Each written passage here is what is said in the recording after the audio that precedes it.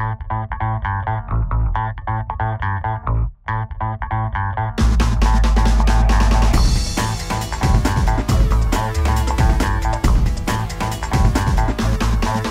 guys, Jose here. Sorry it's been a while since I've posted any videos lately. It was a really busy week last week, but now I'm back to my regular schedule, so I'm going to be able to post videos much more often than before. Okay, so I'm going to show you guys a really cool application that I just recently found. In fact, I just recently found it last night, so I'm still kind of learning about it, but it's really cool. It's called Fluid. It's right here. You can get it at fluidapp.com. Okay, it's a free download, and it basically creates site-specific browsers for your web applications. So say you use Gmail, or I use Dig a lot, I use FriendFeed, all of those. Instead of opening them in a whole bunch of Safari windows, I can easily just have an icon such as this, either in my dock, down here, or up in my menu bar. I'm going to actually show you how to put them in your menu bar today. And that's what I think is really cool, because all I have to do is click on the menu bar and it'll bring down, it'll pop open whatever that link is. So I think it'll become a little clearer once I show you. So I'm going to go ahead and open Fluid. Okay, and it's going to say create a site-specific browser. So I'm going to create a browser for Dig, because I like Dig. Let's see, let me do it right. And I'm going to call it Dig. I'm going to keep it in my applications, and I'm going to use the website fave icon, which basically uses the Dig icon as my icon for the application. So, success. I created an application, okay, and I'm going to go ahead and launch it.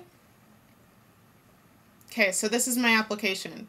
Okay, I'm not logged in right now. You can log in, and you can see all of your information stuff. But here's the cool part. Okay, if you go up to Dig, the Dig menu, and you go convert to menu extra SSB, click OK, and see that? It turns into its own browser.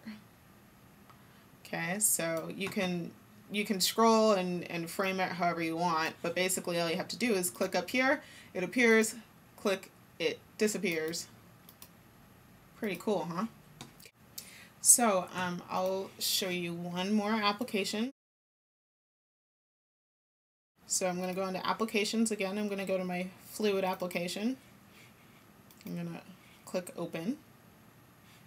Okay, there's Fluid. Okay, I'm going to do FriendFeed now.